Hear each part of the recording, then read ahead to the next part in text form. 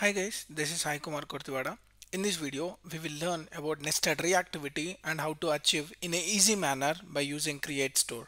So I have explained what is the problem in updating a signal whenever you have something like nested reactivity, and how to create nested reactivity I have explained completely in my previous video. Watch that for better understanding. In this video, I'll focus on what is createStore and how it helps us to achieve the nested reactivity, and we can even make the code very simpler instead of creating unnecessary variables and signals. In this video, I'll completely focus on the create store and how to use that. So let me quickly jump into Visual Studio Code. Let's see how to create a store and when to use it. Whenever you have a type of complex signal and if you want to update some stuff inside that, it is always recommended to go with create store. For example, let me go here and create const. I'm using something like user details, and I'm using something like set user details.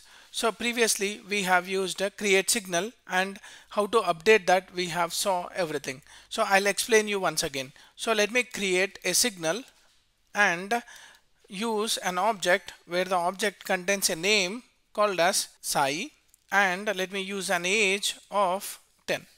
So this is my signal, which is a bit complex signal because we are using an object inside this. Now what I want to do is I want to showcase this in a paragraph like name hyphen, and we have to display this by using user details, which is a signal. So I'm using a getter method dot name. I can show something like this, and let me create a paragraph over here. And now what I want to do is I want to add an age, and now let me get the user details with an age. So let me save this. Now how to update the signals? Let me create a button for updating the age and the name of a same signal. So now let me use on click, and on clicking of this I want to update the name, update name, and let me use this as update name. Now let me create one more button with update age. So what I'll do, just I'll go here and create these two functions, which is an arrow functions.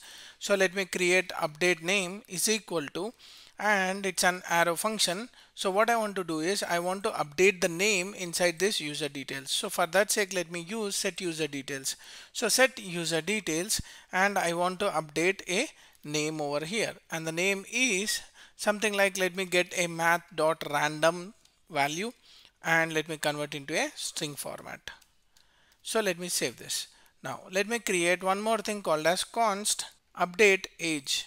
Copy this and put it over here and give an arrow function, and what it has to do is I want to update the same user details but with the previous age value. So let me get the previous age values by using user details of dot age plus 1. So like this we can update, but already we saw this example and we saw the problem. Let me remind you that problem, what's happening over here. Let me go here, and here we have update name and update age. For example, when I'm clicking on name, so you can see the age has been vanished. That means the value of age has been removed. When I click on age, so the label is showing update name for both. Let me rename it to age and save this. Go here. Now you are seeing Sai. When I click this, the name is updating but the age is getting vanished and it is not persisting the previous value. Let me click on this. Now it is showing none because it is not able to get the value because it is undefined, and undefined when concatenated with one, it is showing something like none. So this is a problem which we have. So to do that, what we did is we are trying to use a spread operator, and we will try to persist the previous details. So let me get the previous details and update only the name, and we need to get the same details here also and update only the age. Now let me save this, go here. When I click on Sai, Sai is getting updated, that name is getting updated, and when I click on age, age is also getting updated without disturbing my previous values. But if you see here, we did a spread operator over here and we are creating a new object and giving it to set user details. So it's a very big process, but in this case it could be a small, but if your object is very big or if you are handling with an arrays, it is very hard to manage this. So for that sake, we came up with store. So store helps us to avoid all this creation of new objects and spreading the current object. So let's see how we can achieve the same thing by using store. Let me copy this and put it over here. Let me comment this. Now I'll make this as create store.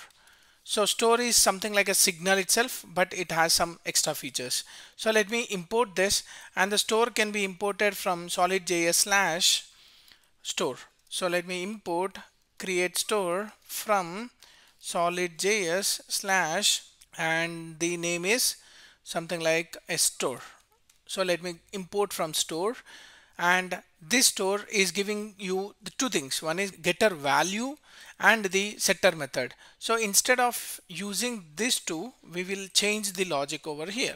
So what I want to do is I want to update these values. So set user details, but this time we are using a store. For that sake, what I can do is I can just add a name and the property, whatever you want to update, just add that, and you can use math.random.toString.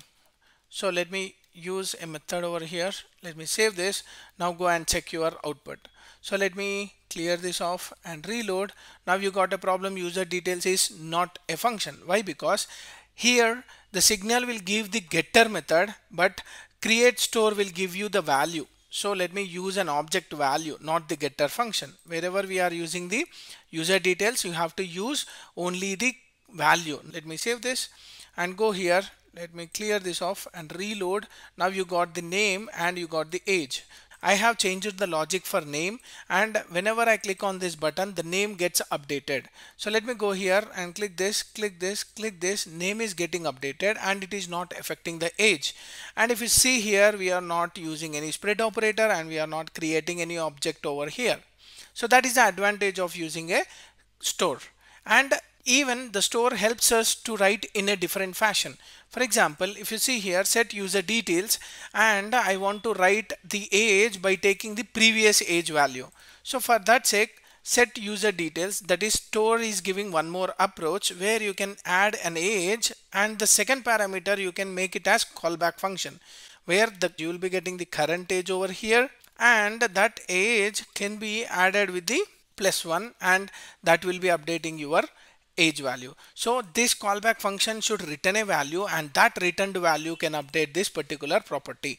So here we are updating directly, here we are updating with a callback function. If you want to do some set of operation, you can do some set of operation with the current value, and then you can return a new value for this age. So let me go here and just reload. When I click on update name, it is updating the name. When I click on update age, it is getting updated.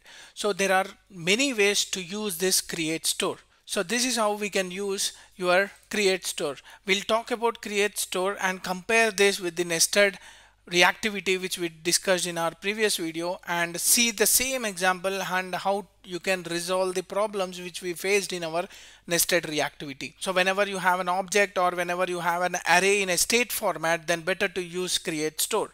That helps a lot, and it helps us to create easy manner of complex logics. And it is very easy to update the states for a particular store values. Hope you like my explanation. If you like my videos, like, share, subscribe to my channel for more updates. Signing off. Thank you.